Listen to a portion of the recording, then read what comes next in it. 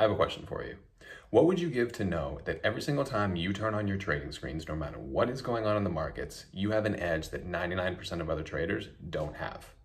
The information that you need to trade with that level of confidence is actually available to you right now via every single trading platform under the sun for free.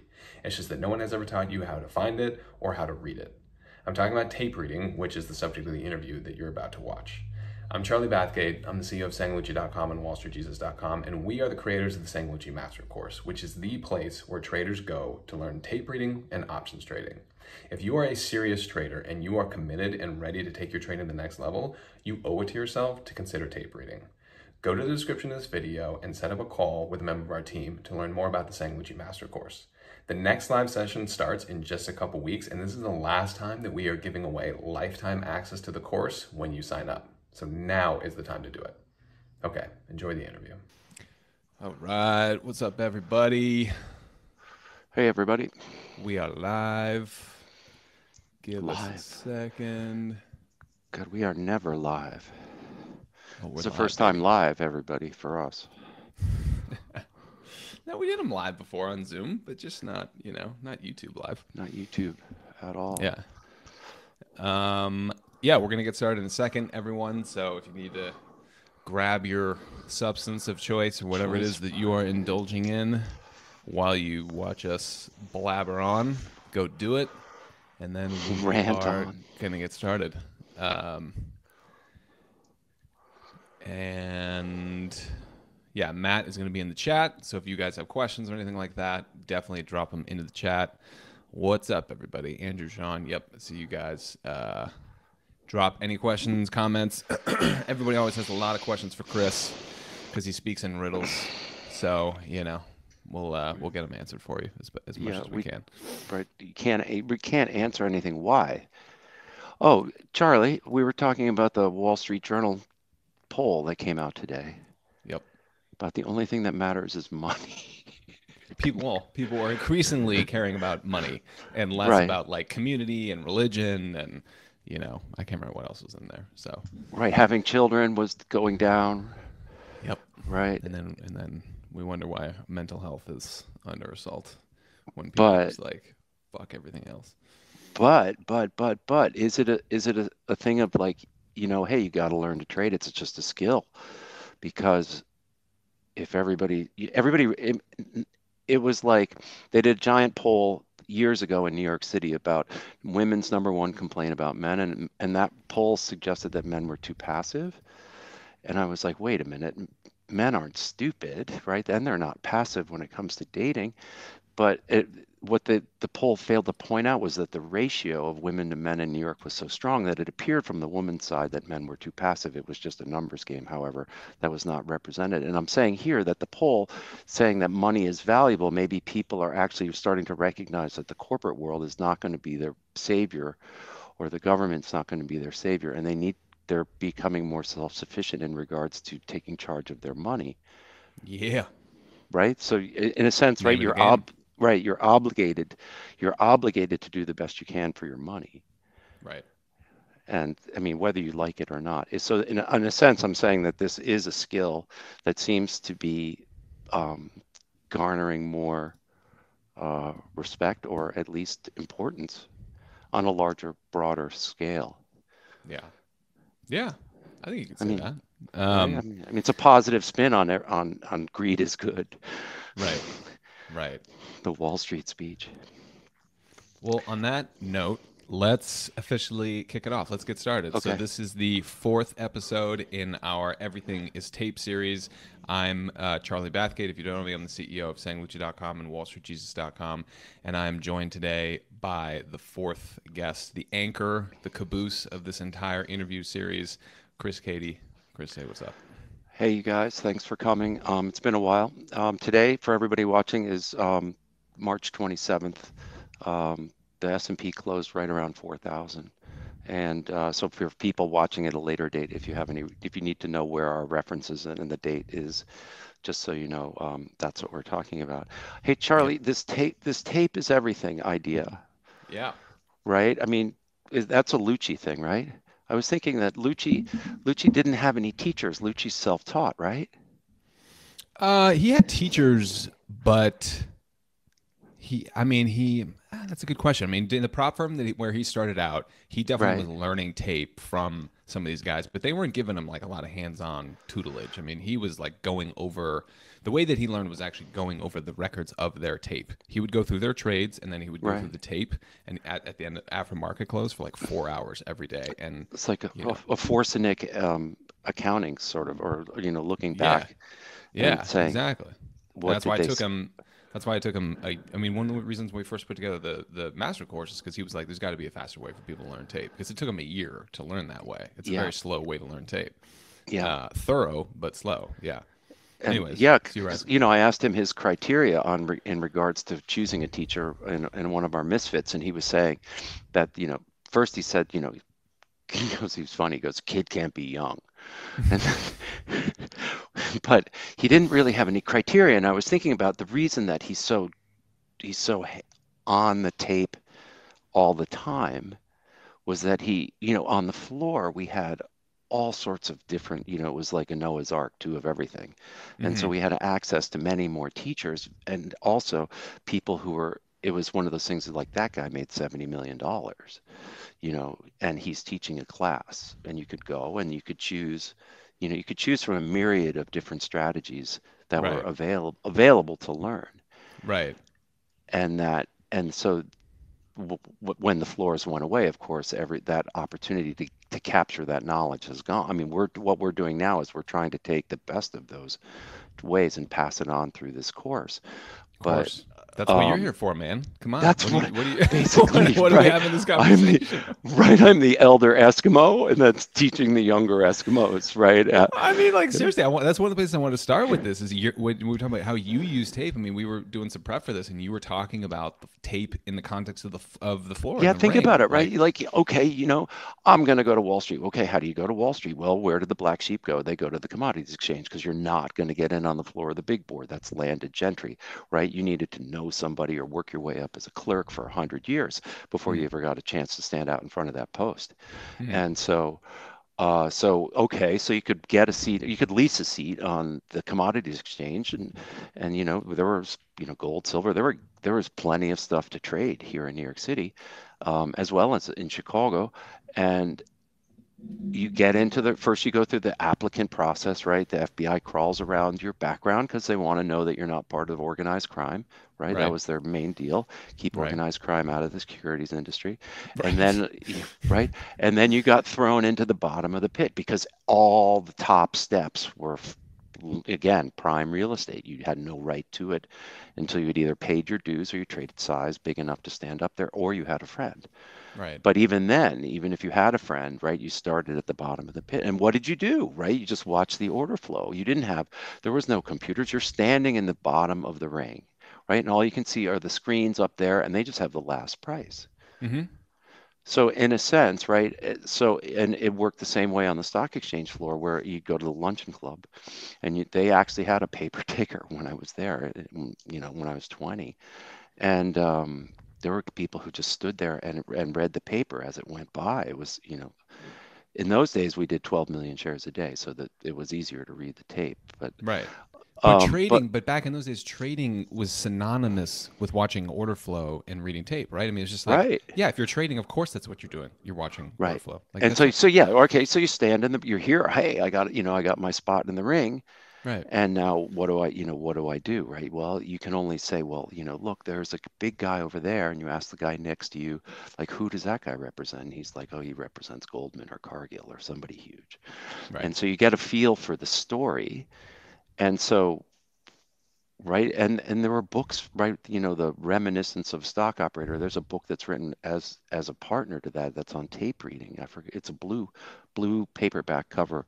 Yep. And so We so have every copies of that actually. Oh, Yeah. you do, right? Yeah, I Yeah. forget Yeah. what it's called. Is it tape reading or something like that? Yeah. But It's like something. I mean, it looks like a manual. Yeah. I mean, yeah. it's very low key. So, I mean, that was the idea. It's like, okay, so it became like a story, right? And so you knew what were the things that were required of the person who was doing a large amount of business to move the price. For example, if you were long and you needed the market to go up, you needed to clean out every offer. I mean, every offer in the ring, right? So you literally had to sometimes, and Mark Fisher, the famous Mark Fisher from who owned MBF Clearing, would just come in the ring here over next door at NYMEX and Comex, and he would just bid through the offer and take everything. And Stottlemyre used to say the same thing, right? Where you just have to literally clean out all the supply and then bid through it, right? And in a sense, uh, that these are things that are learned through tape reading. Now, how does that help everybody watching, right? Because you can't literally clean out, right? The times have changed, Mm-hmm. Well, right? that Like, Well, that's, I mean, you, when we were talking, doing some prep for this, you were saying that you felt like actually now it's way fairer and it's way easier because tape gives you a digital footprint, whereas before in the ring, someone could hide size, right? yep, They could, yeah. yeah, for So sure. can you We break all that down a did. little bit? Yeah, Yeah, if you needed to cover a position in the ring, you just hand an order to your broker friend, and he would just pretend like it's a customer thing. If the whole ring is short, right? And you didn't want to be seen as the guy who was like upsetting the apple cart because, right, everybody's watching everybody. And, the first one that blinks, is like ostracized, right? You just have to sit there and hope that, the market keeps going down and then everybody can cover and then we're good. Because it usually took the whole ring to take out Goldman or somebody like that, or somebody big. right. Now there is no such thing as a ring, and so and to your point, right, that everybody leaves a digital footprint. Okay, so implicit in that digital footprint is that you can see size and you can see the expectations, right? And sort of I haven't talked with Lucci about this, but you can see the expectations associated with the people who are trading that size. And then Mm-hmm. remember, Charlie, you and I have talked about a lot of it about how people who aren't getting what they need are easier to predict than those people who are getting what they need, right? Yeah, can you break that down for people who haven't been, in the Oh, course and to everything? yeah. Yeah. For example, if one thing we would learn is that if someone and I've seen this happen in real time. Like someone's up, 50 points on a big position in a stock. They're like, let's go to lunch. And you're like, Jesus, you have this huge position, but they're so far in the money, they don't care. But someone's got a million shares of say IBM. They've got a million shares of IBM. It's trading right there and it starts to go bad, right? They got to go. That's the most dependable, right? Big position, threshold, and it's not working, that's seriously easy trade. That person's going to go. You get short. The guy's got to sell them. You continue to get short. I mean, Wall Street's been that way for 100 years, right? It's starting Right. down on people who are losing money, and That and person with their back against the wall is much more predictable, you're saying. right, even if in a social situation, right? If you have a disagreement with a person in a social situation, or even in a negotiation, right? And they're not, it's not going good. They're predictable. Mm-hmm. But if someone's getting what they want in a social situation or in a business negotiation, they're highly unpredictable. So, that's one of the lessons that you learned from watching tape reading, from being in the ring, that you can now, given that the electronic footprint is there, and given that you can see the inventory, right, that's being traded in that size Mm-hmm. from many different methods. And then you can assume, given the way that they're entering or exiting the trade, that there are expectations associated. And of course, the the magnification of the potential dissatisfaction having to exit is dependent on the size. So, right, Mm-hmm. in a sense, the goal of tape reading is to assemble both a feel for the inventory and the price level of their position, so you know where that threshold is, Right. right? And And many Lucci, trend following systems can be synthesized, thank you, synthesized to create that. So many people out there who are watching, if you are building a trend following system, you can get from a VWAP or even using the wide spots and profiles to see where the average cost of all the longs are in an uptrend, assuming that people can't buy the tails. People can only trade where the market spends time. And then if the market has been distributing itself higher, you can assume that they're getting to buy them at all the the places where they spent time. And then from there, you can average those together and synthesize an average cost, if you follow me, of the participants of whatever duration move that you're looking to try and understand where the inventory, the average, it's like a VWAP in a sense. And so you can use the VWAP in regards to with a sort of a volume participation degree and see how many people have the position and then trade against it if it goes bad. Well, that leads me into wanting to talk to you about your, like, how do you use tape right now in your trading, and how do you track order flow? What's your go-to? Like, what are you pulling up on your screens? I mean, everybody, I mean, well, right. First, we come in and what does it say? It says, like you said, trade what you see, not what you think. Because Right? that's an actual. I didn't pay Chris to put that card up. That is an Right. actual card that Chris puts on his desk every day. And right, it says it's looks like it's been modified. It says react, not predict. Then it says trade what you see, not what you think. And then on the very bottom, it says, what does the market want to do? Okay. So that's a good place to start, right? You have to dance with the girl that brought you. We're trying to be in step with an organic process that's way out of our control. And I think so, there's probably some students of yours, Chris, that have we want to be in step with an organic process that is out of our control tattooed on their chest right, after having like that, listened to you for years. It's just like, okay, if right, there's one thing I want to learn and understand, it's how to be in step with this organic process, and right. that's I why you're learned talking about this one tape. from Peter, right? It says, do not give gut feelings first priority, right? So we're going to default to what we see happening in front of us, right? Hmm. Um, So what are you um, you looking at market profile, right? I mean, you said you look at tape a little bit. Like I know you have Billy, their softwares that you use. yeah, I mean, there's many different ways. Billy Gallner, his father was a specialist, and he was also groomed to be a specialist. I asked him one day, I said, "How, I'm kind of confused," and he said to me, "The market will tell you. Let the market tell you, and then seek that direction." Um, so all of these are elements of tape, and you're asking a specific question of how how do you tell, right? You you have indicators such as I'm a customer of CQG, and I Hmm. use a product they have called Trade Flow, Hmm. which shows people either hitting or lifting on the stack. Hmm. In the old days in the ring, we used to just turn around and ask the big brokers. They'd have a deck of tickets, like they'd have a deck of tickets in their hand, right? And then the way they were organized was that the sell orders were stacked to the upside and the stops, and the buy orders were stacked to the downside. And whichever way the deck was staggered, whichever had more orders, because the market loves to facilitate transactions. So Right. it would just literally go to whichever place there were more orders. So if you're trying to, in other words, you're trying to sort of predict or get a feel for the potential tape action of the day, one thing you should be aware of is hey, you know, there's a crude way of saying it is, which is, what's going to screw the most people, but you should say it in a more sort of a polite way and say, where do you think the more orders lie? Where does the market feel as though there's the most business to be done? Yeah.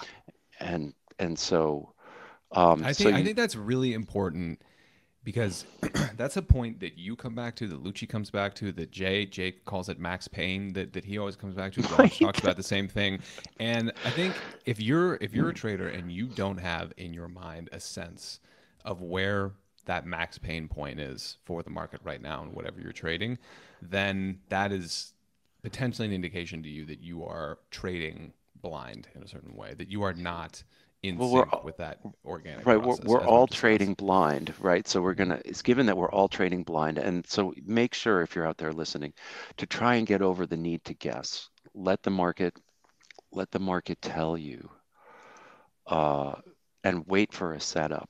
I've really found that by curating the entries, it gives you a much better chance at A, avoiding trauma, B, getting time on your side.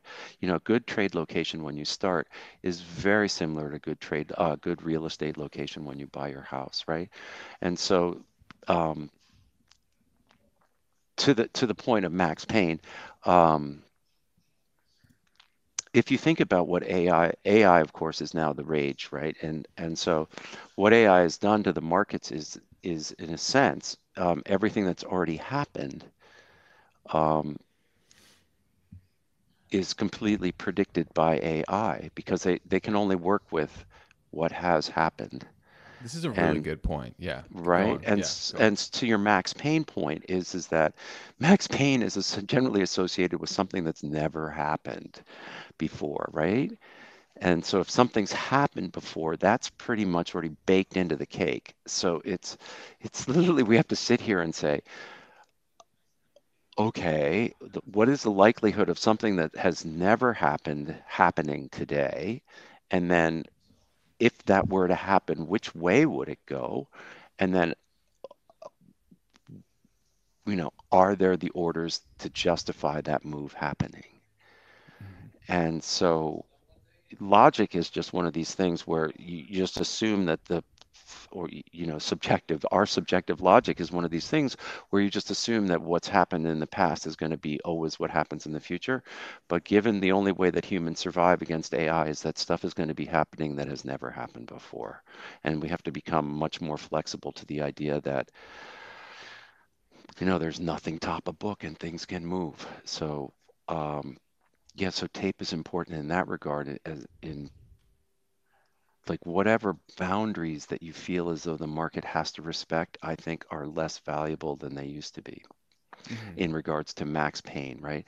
So max pain is something, what would you define max pain as, right? Something that you were not prepared for, right? Size of move that is fast and obviously on, I don't know, what would we say? Just out of the blue, Well, it's gonna cause the most pain for the most people, right? The right? most maybe, and hopefully that's not you, but the I majority know, of but where yeah, market participants are positioned, right? yeah, so all right, so what's the input to what are the, where are people missing? People are missing the boat on the idea that something that has never happened could happen, Hmm. right? Or So they're I mean, assuming or they're assuming that what typically has happened in the past is what's going to happen right, again, right? I mean, that's what right, AI, that's what artificial intelligence is really good at, right? Training on right, past data and right, making a prediction based on that. And now people can be like, yo, markets are fucking weird right now, man. Like stuff is happening all the time. right, Like you got to throw that out. And I can right. see It's it like on the this, tape. I can see what's happening in front it's of my super eyes. binary, right? Like it's either completely controlled because AI is right and everybody's trying to constrain it within the boundaries of what has been a normal reversion to the mean event. Tide comes in, tide comes out, tide comes in, tide goes out, sun comes up, sun goes down, right? All of these are mean reversion sort of ways to participate in the market. But then, yeah, when AI is wrong, that's the max pain right there. And so I guess what we could say is that the tape will immediately change character, Hmm. right? One side will be gone and it will move very quickly and there will be no clean exit, For the bag right? holders, you mean? Or for the people who are wrong, right? Like there's no easy exit. In the old days, we talk about professional courtesy, right? If you sold them right, the market would come back and give you one finger snap of an opportunity to get out at a scratch or close to a scratch and then go. Now that's gone. Yeah. So we don't necessarily have, right? Because of AI, we have this binary world where it's either tightly constrained or completely unhinged. Hmm. Hmm. And I think that the message in Lucci's sort of tape as a religion is, is to all due respect, faith functions, is that you're glued to the idea that you have, what's working now, and as soon as it's not working, he is quick to exit, I believe, from what I've seen. Oh yeah, he's incredibly quick to exit and Right, flip his position and go the other way, and that's again he's basing that on tape. right. So back to the teacher thing. Um, And for people out there, I think everybody would benefit from having teachers. I certainly did. My teachers were Victor Sprandio, um, Pete Stottlemyre, and then Steve Hawkins, of course. Walter Frank was chairman of the New York Stock Exchange, was my first boss. Um, and we had conferences on or seminars on the exchange. Steve Neeson, these guys from options as a Natenberg's Options as a Strategic Investment. If you ever really dislike somebody, give them that book, Options. Put them to sleep. I was gonna say it It's sounds really fucking boring, man. right. I'm not gonna lie. It was considered the Bible at the time, and it's I'm sure important. it's great. I'm sure it's great. Yeah, right. I'm not Sure. not, You but do. it It's like seems really 40 boring. Valium, and Well, so the point being is that A, investigate your teachers, right, and B, seek them out, right, and and uh, and I think that it can be really helpful because trading is such a lonely experience, and even the reason why I come here to work with these guys who are huge silver traders or huge metal, oil traders is that we can look at each other and talk our way out of a rabbit hole. mm, What do you think? right, Where did I go wrong? And I right. mean, you have that in your community, which is great, Yeah, yeah, which is, absolutely. I mean, because it's messy, right? Think about it, right? It's almost like we work in a kitchen. It's so messy, right? Well, you can't be perfect. It's like, these people who make pastries are perfect, right? They're like, everything's measured to the micron. And it's like us, we're like making pizza or something. It's just spinning dough, and then the oven's about 650. Who knows? But the idea of trading is to be able to be flexible, understand what we're up against, and then be able to survive all these years and still like it, which is which I think for Which everybody is watching out there, you need to structure your life so that you like this. Which is one And of the cool today, things about talking to you too, is because not to blow smoke up your ass, but you've been doing it for for a long time. You got a ton of experience, but you still have the hunger is palpable for you to try new things. You're still so curious about new sources of edge, talking to new people. it's really What are you life doing? affirming. I mean, not to get too crunchy and Boulder, Colorado, ask on everybody. Um, um, it's really a sense of freedom to be able to hit the mouse and Yeah, um, and say, I think. I mean, implicit, you know, it's a two-edged sword, right? You hit the mouse, and then you have to say, well, wait a minute, 80% of the people who hit the mouse are wrong. So you have to immediately step back from the first, to hit the mouse, you say, I think I'm right. When you hit the mouse, that's ego strength. That's great. Hit the mouse, do it. But then as soon as you do hit the mouse, understand that you have a 1 in 5 shot of being right. So that the secret is how quickly can you fail, and then just be like, okay, done, and then not tag yourself as a loser, because in a sense you had the freedom to say I did this, and then you had with implicit in our job description is being able to say I'm wrong fast and not knock yourself out of the game emotionally or mentally. And that's essentially the job description of a trader, because participation is the reading tape requires that you're actively involved and you're here in the present moment. Mm, And so, okay, so I'm here in the present moment. That means I'm going to try and trade. If I'm going to try and trade, then I got to realize that the flip side between, in gambling, you place your money on the black or red and roulette, and the guy has a scooper arm and he comes and he takes your chip away, and all you have to do is place the bet. Right. So you see how the difference between trading and gambling is in gambling, you just place the bet, right? And then the guy with the scooper arm comes and scoops your chip away, and then you reach out and you place your bet again. In trading, you gotta be like, I'm done. You have to be like, I'm done, because they'll keep scooping your money out of your pocket until you actually say, I'm done. Right. And so over time, you start to learn that there's less psych cap depletion, less financial cap depletion, less emotional cap depletion by saying I'm wrong first yeah. than everybody else. And I think that's part of tape. Like you can see it. And you can see the market go against you, and you can see that it's not working. And then Lucci seems very good at being able to be like, gotta go, Yeah. gotta go. And so for people watching, if you're having a hard time from seeing that it's going bad to executing quickly, execute first and then ask questions later. Don't get trapped in the why.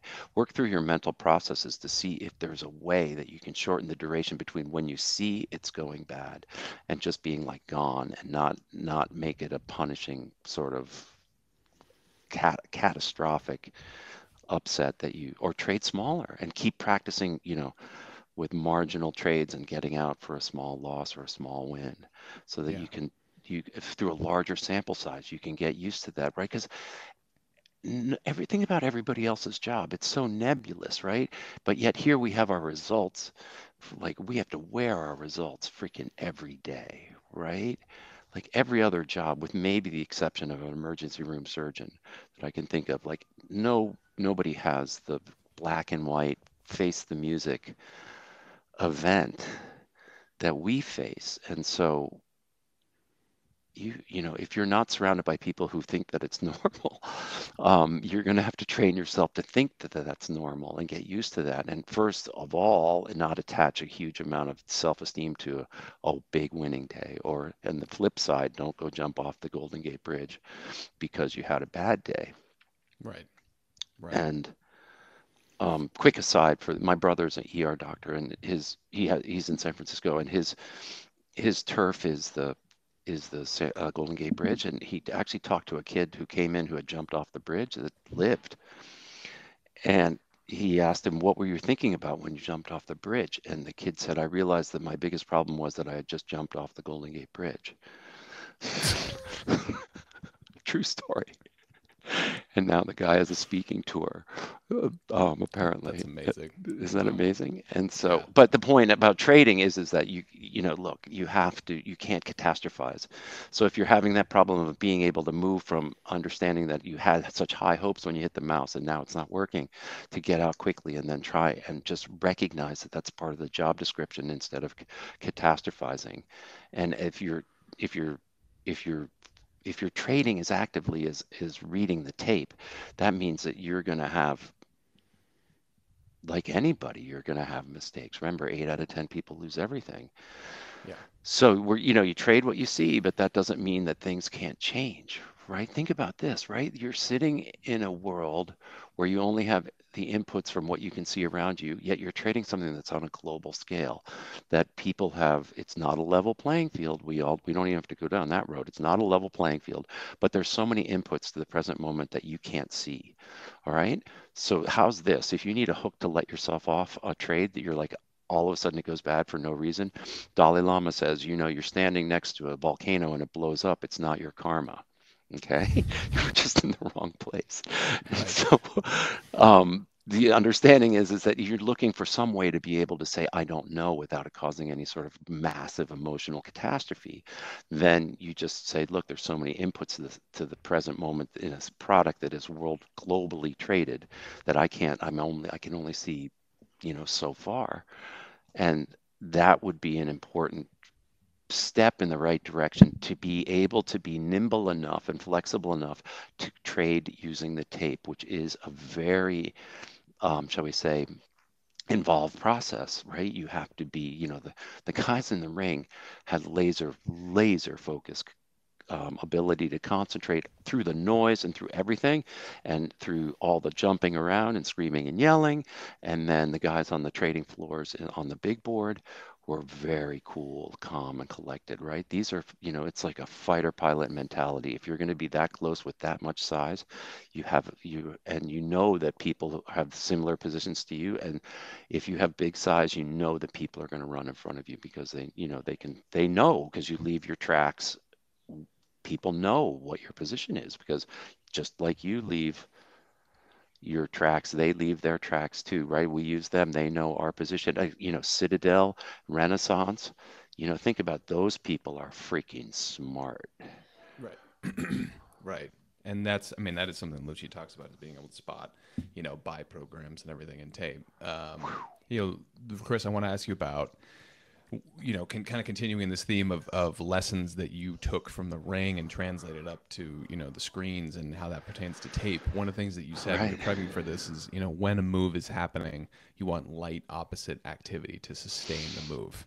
That's Can you Stottlemyre. unpack that a bit? Yeah. Sure, you want, I mean, for years, right? We always traded in a bull market, right? And so the brokers were always buyers, always, right? You're standing in the ring, you're like, okay, what are the brokers? All the brokers just have big buy orders on their decks. You're just like, okay, this person's going to pay a lot, and then this next person comes along, and that broker is going to pay even more. Okay, fine, whatever, right? And then finally, after 100 of these guys, you're like, okay, sold, but this is enough, right? Like I've watched enough. We're way overdone. But the understanding is that when you have light opposite activity, when the market dips, you have natural buyers there, right? You see Right. a lot of times in electronic trading where they run the stops straight up and they clean out the deck, and then there's no bids underneath it, and it comes right back down, That's what Mosh right? was talking about last week. Yeah. Yeah. Yep. And so there were guys who wanted to actually write programs when we first started trading. I remember these guys who are big pit traders, and they were like, I want to write a program that when you get a vertical move, it immediately measures if there are replacement bids underneath the market, and if there aren't, you get short immediately. Right. I was like, wow, pretty good. I don't think because somebody go out there and write that program Right. and make money on it, because I think so the light opposite activity creates the perpetuation of the move, right? And you understand that as we move further in duration, you're more prone um, to retracements, right? The more people that get involved, the more people are entering and exiting. So that's when you start to get the retracements. And that's essentially the imbalance. Once an imbalance is present in the market, it's very difficult to shake out that imbalance. And the light opposite activity that you see along the way is is something that's kind of building into that the ability for the market to carry further than you ever think. And so that's, there's all these sayings like you never want to fade a slow moving market, right? That would be the same thing as light opposite activity, because a slow moving market means that in the case of going up, it means that there's a big buyer and then he's chewing through the sellers, albeit some people are getting short for whatever reasons, lack of momentum, just on a reversion basis, for whatever reason. But the understanding of never fade something slow, and yet you can fade something that's quick. These are all elements that you need to understand in regards to when we're watching the tape, right? And essentially, if you're watching the market anyway, you're essentially watching the tape. And you get these unconscious feelings too, right? Like, oh, this feels bad to me, or I've seen this before, things like that. And so, just a quick point there. Well, Peter was when I taught with the clear mind trading Mm-hmm. thing, he was Mm-hmm. saying that try not to give your gut feelings priority unless it's something bad is going to happen. But in regards to which is something that I think is right. But in regards to your gut feel, that's an element of the tape, right? That's your subconscious and your conscious working together Yeah. without getting too crunchy, right? No, I think that's a really important distinction because we have if you it's oh you can't it's all about context, right? If you can't pick a random trader and say, "Hey, trust your gut or don't trust your gut," Right. because the question is your gut calibrated? Like Right. Lucci, it's pretty incredible to hear him talk about him and some of the people who have learned from him who really use tape and are in sync with tape. Like he can feel in his stomach a move that is happening because as you just described, he is consciously or his consciousness and his subconscious is are sort of linked into one another, and he is feeling somatically a move that is his subconscious is processing. We lost your Finely Chris. tuned machine. We lost your your I think your internet is maybe a little messed up. We lost your video. Uh-oh. Uh-oh. Yeah, Uh-oh. Oh, that's let me okay. check. I'm plugged in. Technical difficulties, folks. Give us a second. Yeah. Uh, um Cam, okay. hold on. Yeah, Matt's no. Matt's saying you're good, so maybe you're good. If you guys can still see Chris, then I'm Yeah. not. Then maybe it's just on my side. Okay. Anyways, You know, so what I was saying is that Lucci's got to yeah, be like one finely tuned animal. Think of his background too, right? Like learning how to trade tape. That's like literally going into battle every day because he's all process, right? There's no structure. Yep. Yep. Yeah. I mean, I don't know if I could say all that. And we would actually I want to tease apart process and structure with you in a second. That's one of the last places I want to go in this. But what I was saying is like, you people can learn to trust their gut, but you have to train your gut. You have to hone your gut, right? And for some new trader who comes in who's been looking at head and shoulders patterns for 3 months, like, no, you probably shouldn't trust your gut because your gut is not informed, right? But if you have, the hours behind the screen, and if you're doing something like reading tape and your gut is being informed by, being in step with the organic process as Chris describes, then you can start listening to your gut a little more. I've seen people, I mean, all due respect, I've seen people walk in off the street, step into the ring, and make 100 grand in their first week. Just like some people Yeah. have that feel, Some right? people, okay, but like to say to say that, that's also like being like, Yeah, Giannis, Santa Claus, who right? was 7 feet tall, who didn't play basketball until he was like a sophomore in high school. Yeah, you get freaks who walk in off the streets and can Yes, go play in the NBA, yes, but the right. rest of You us can't assume that that's going to happen, right? right. And it And took honestly, me the decades. the most fucked up traders that we get psychologically are the ones who in their first week buy some lotto options and just works out in their favor, and then they're like, "Oh, I'm a natural at this. This is not that hard." And then reality just slaps them across the face, and they are chasing that high of Yeah. that huge win for The years. It can like the high ruin your school, life. right? The high school quarterback, goes out into the real world and never does anything because it was Right, too right. easy. Reality. Yeah, yeah. It's too Right, easy. Right. right. It was too Um, easy. you touched on process versus structure. This is something you go way deeper into in the course. I think this has the Yeah. potential to blow people's minds, but maybe we can touch on this a this. Can you tease apart what you mean when you say process versus structure It and came how it from relates to tape? it came from uh, Fogarty and Bowen's systems theory, which came from the Center for Family Learning in New Rochelle. And Which is about family therapy, by the way, people. We're not even right, talking about markets. We're and talking about, yeah. and a friend of mine, Howie Cohen, used to describe the markets. He was older than I was, and um, he actually got blown out and came back being short calls in the '87 crash. And I was like, Holy shit. right, can you imagine? And it was just like he was right the direction, but the vol blew him out. And Oh, right, could you imagine? that's But so he would fucked. he would say he would say that he would say it's like trading is like being in a bad marriage. Like you have to, you literally have to come and because the market, the the price behavior actually has a personality, right? It's millions of people acting in their own best interest, distilled to either up or down, yes or no, very black and white. And of course, we know life is much more gray. We have many more tools to deal with the gray palettes of life.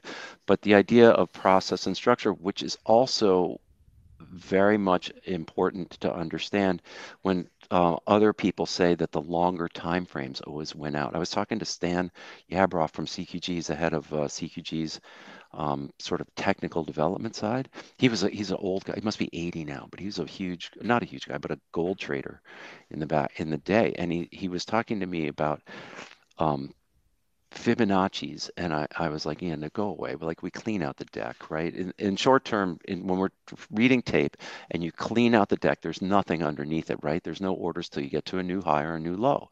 So intraday retracements are not something that you need to use when you're trading on a short-term basis.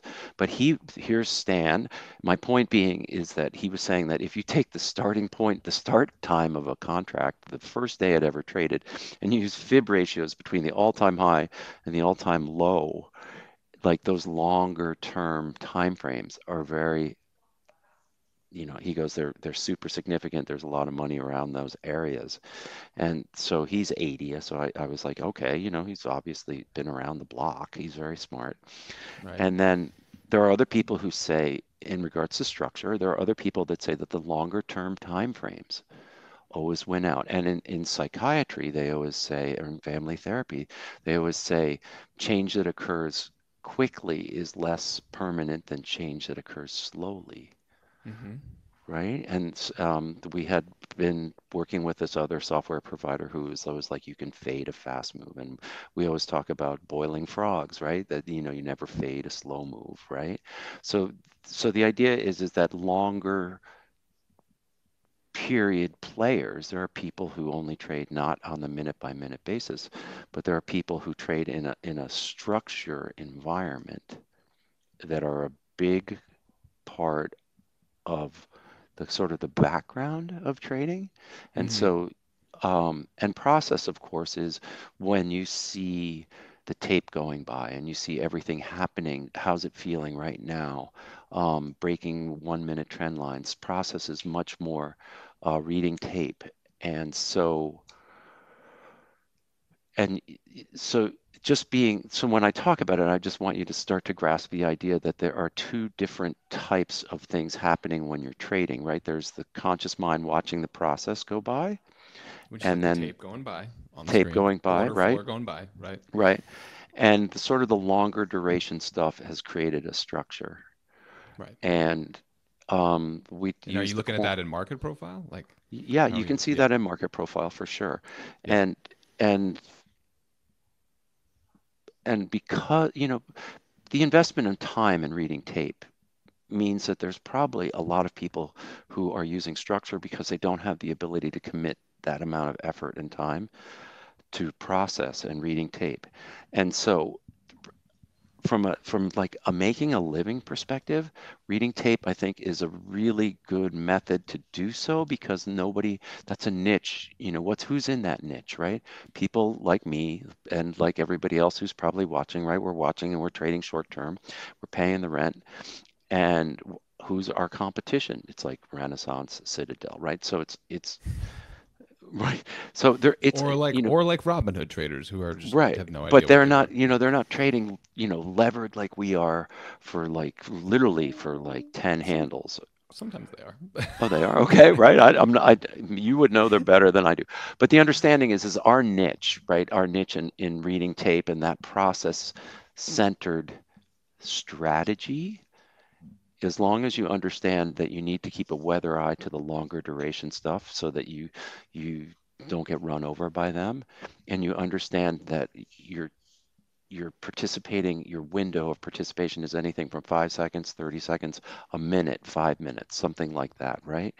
Yeah. um, Another way of saying this is that maybe, and correct me if I'm wrong, is you're saying you also have to have some sort of memory, right? Like, yes, you want to live in the present moment and take in what the order flow, watch what is happening right now, but you also have to have some sense of, okay, what's been happening over the last month, 3 months, 6 months? Where have people been in this name, and what's the context for what's happening right in front of me? and also, yes, very important point, but the within that context, you need to say, are those people who were in a month ago still there? Right. Right. Right? In other words, if there's a move that would have knocked them out, it could be that because if you think about, the most recent information about a high or a low, it used to think that a low was like, huge volume washing out. And, we're always looking for that cataclysmic dump, which never came in 2008, by the way. It just went sideways at the low. And so those phoenix bottoms, those washouts, and everybody's always looking for a blow off top. Remember all this stuff about like, oh, it's like fireworks or something, it's so easy, this crash of massive proportions. And the most recent thinking is that it's actually just a lack of volume. In other words, the buying goes high enough to shut off I mean, the price goes high enough to shut off the buying. And in the case of a bottom, right, they're much slower, right? In other words, that there's not a phoenix bottom and off they go. They're much slower now, where it's just a lack of volume on the lows, and then it starts to attract new buyers. Okay, the price is so low that it's shut off selling. So my point is that within the context of understanding what a high or a low and the behaviors most recently associated with said highs or lows, and then looking back and saying, okay, are the people who were involved 2 months ago, are they here or are they gone? And associating the degree of participation from looking at the prior chart. Right. Because similar to what we were talking about is like, why we don't use intraday retracements anymore is because when the market cleans out the deck, right? Think the market runs vertically. Okay, it cleans out the deck, all the orders that were in the ring. We're all standing there now. The broker looks at his orders and he's got nothing higher and all he's got is orders lower. right? So we're up here and everyone's like, well, no orders any up here. So down we go. Right. So so we find a lot more barbell distributions in regards to the sort of the short-term process where the markets go up and they find all the orders above the highs, and then the next stop, because you've cleaned out everything on the way up, the next stop is new lows because that's the only place that there are orders, right? There are stops under the lows. Right. Right, isn't it? And so in regards to the process, right, there are many, many, many, many things that make perfect sense when explained to you that you would have never thought about because no one's ever been in the ring. No one ever really thinks like, oh, like, oh, look, there's, 50% of the range. Well, it doesn't mean anything anymore because you just cleaned out the range. There's no orders there, right? Remember, what's the market's job? Market's job is to facilitate trade. So it's the market's job isn't to make a 50% retracement. The market doesn't care about a 50% retracement. The market just wants to go where there's the most amount of business to be done. Or as Jay says, Max Payne. Right, right. And I think when we say that everything is tape, like the whole theme behind this series is exactly what you just described. The market's job is to facilitate transactions, right? Right, And right, so, and the process by which what we've just talked about, the process by which you can observe that happening is in the tape, and that is true right, for all markets. That's right, every single type, anything you can trade. right. That's why we say everything is tape. There's always a way to observe that process, and that's, you know, I that's mean, why without we getting too why crunchy, we right? teach it. You were born with a physical body, and you have an opportunity to trade. It really pays to be active from a participation in life sort of perspective, as well as getting your feet wet. And so, if you're if you're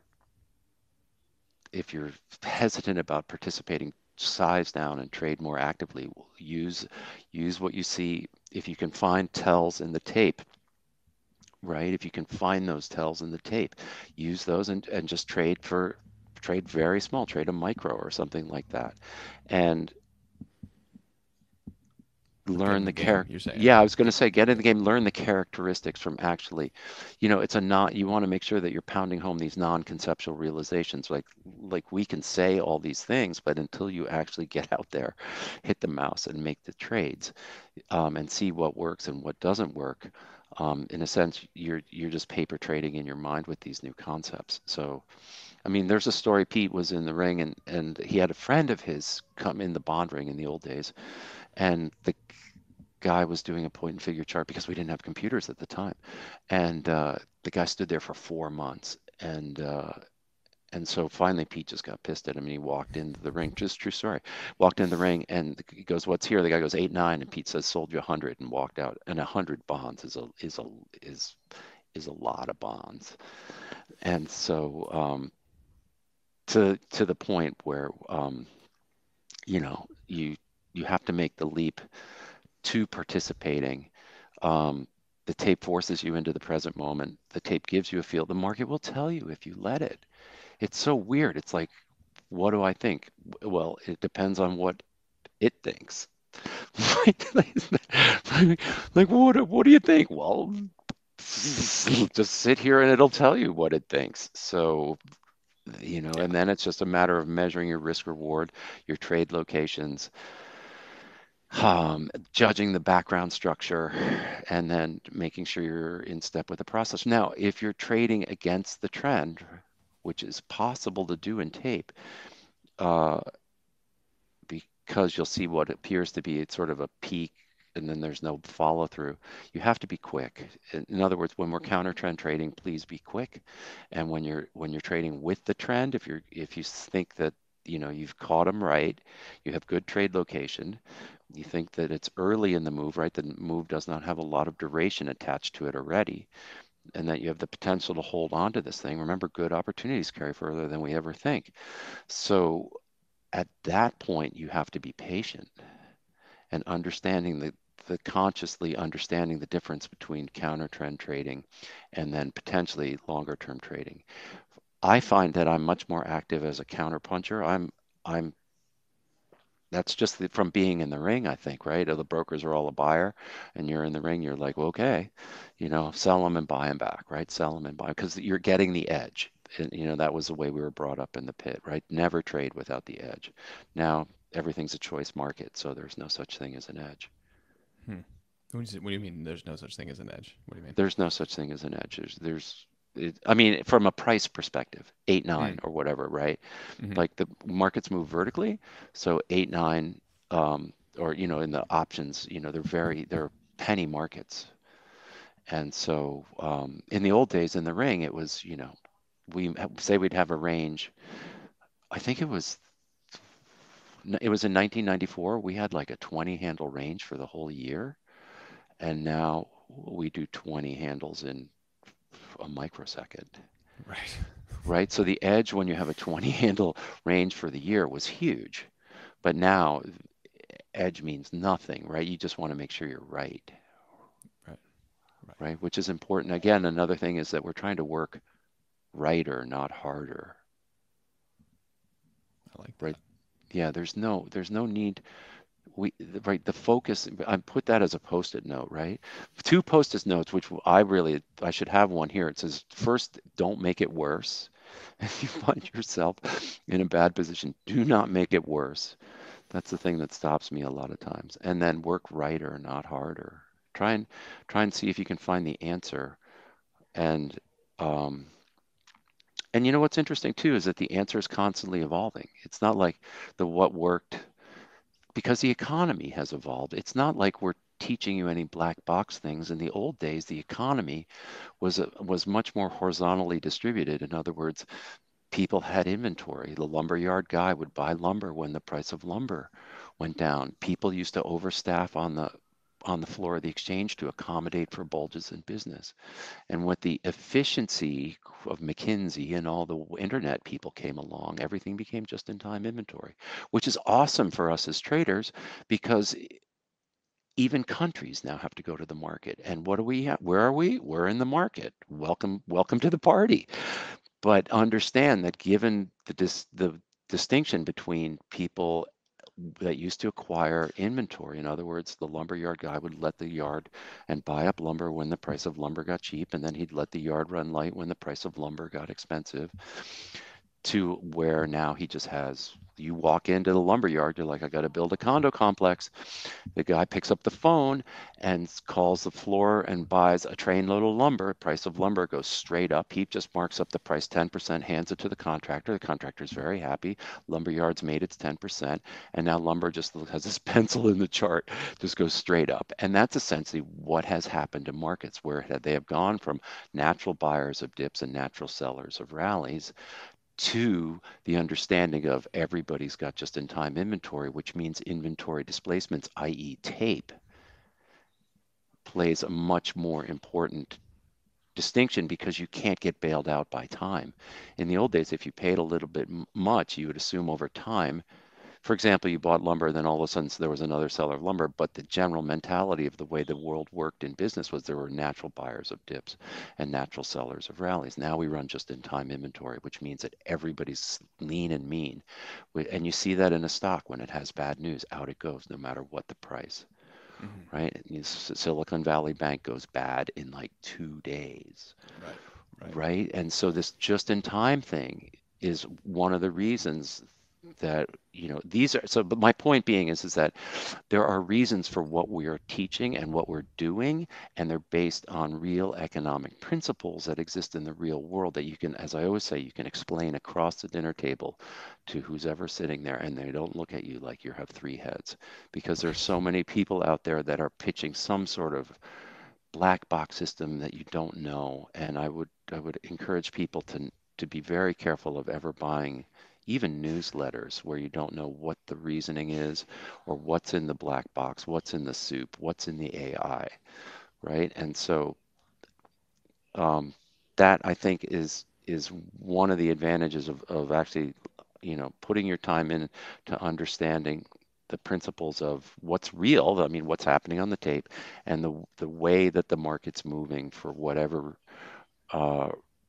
current economic reason that is just the most efficient, apparently the most efficient way to do business, which Yeah. now is just lean and mean. And Right. so that means, so, like it says on my Twitter thing, it says inventory is more important than price. Hmm. if you take someone to a restaurant and they're the free Brussels sprouts, and you're like, look, there are free Brussels sprouts. And they're like, I hate Brussels sprouts. Like the price makes no difference, right? Right? The price makes no difference. What you think is cheap, someone thinks is freaking expensive, right? Price is subjective. So therefore, then all that matters is if you had to buy, say you were this lumber broker, right? The guy calls up and he's like, I need a trainload of lumber. And you're like, oh 01 bid. And the guy's like, trainload at oh 02. And you're like, oh 01 bid. And then someone all of a sudden comes along and goes, 5 bid, 6 bid, 7 bid. And you're just like, oh, Jesus Christ, I should have bought the 2s. Now I got to pay 8 and I'm going to lose my customer. So the idea is that you have to. Lucci gave a great example of that concept in his interview, which is the first interview in this series. Encourage anybody who hasn't seen it to go back and watch it, about buying apartments in Puerto Rico. Right? Yeah, I heard that. Right? Like I'll take 15. Yeah, the guy in front of him was like, "I'll buy 15 apartments," and all of a sudden, in that moment, Lucci was like, "Whoa." These things are way more appetizing than they were a millisecond ago, because I'm seeing the tape. Right. Price is entirely subjective. So Right. I think this is a great place to wrap. I know that some people had some questions. Sorry that we didn't get to answer them. We're going to get Misfit Happy Hour is going to start coming back. I know we've sort of taken over Chris's spot with this series, but we're going to get Chris back on Misfit Happy Hour so y'all can pick his brain in there. Right. And collection of misfits. Thanks everybody for all the kind words about that. Yeah. Thanks everybody for joining this, and I think that's it. Chris, thanks, man. Really I see everybody out there, and if anybody's ever in New York, make sure to reach out, and we'll have pints. Sounds good. All right, thanks all right, everyone. Bye. See ya.